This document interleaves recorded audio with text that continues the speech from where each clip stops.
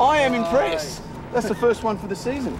That is seriously great. Jamie makes it look easy, but he's only inches from death. That is... Very good. I am dumbfounded. I've never seen anybody on the boat that's never seen one of these before that picked that up like that.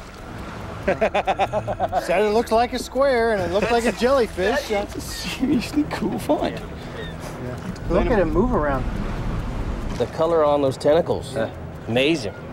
Tentacles will range from purple to fluorescent green. Why would you expect this to be like a normal jellyfish, right? Nothing else about this animal is, you know, except for maybe its gelatinous portion is the same, huh? Yep. You see, when these guys are in fishing mode, I mean, you see it. It goes from, you know, an animal that's, say, this big with tentacles that are like this when it's swimming. When it goes into fishing mode, you just see the tentacles, seriously, at about that speed, relax. Everything they've got is just turbo. Yep. So even their lifespan? 120 to 180 days, yep, it's all over. They'll grow at 2 or 3 millimeters a day. So they're living the life of the rock star.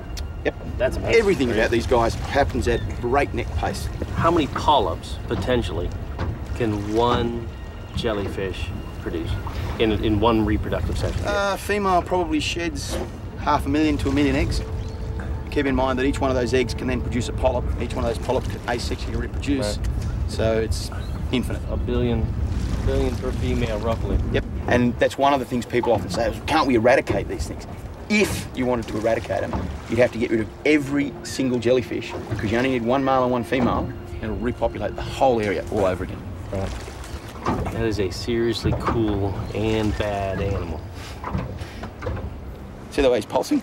So that area there and here is what's referred to as the ropalial niche. These are all his eyes right there. Yep. So there's 6 eyes here, 6 here, 6 here, and 6 here, and they're all pointing inwards. Now, not only does it have that, is one looks up through the head, and the other one looks down through the tentacles. So the animal actually has this 360-degree vision so that it can see what it's doing and see what's happening in the water. So they're going in through his body, so he's amplified like us using an underwater lens. Yeah. This is an exciting catch. By far the most venomous animal we've come across. And I saw it first, even without my contacts in.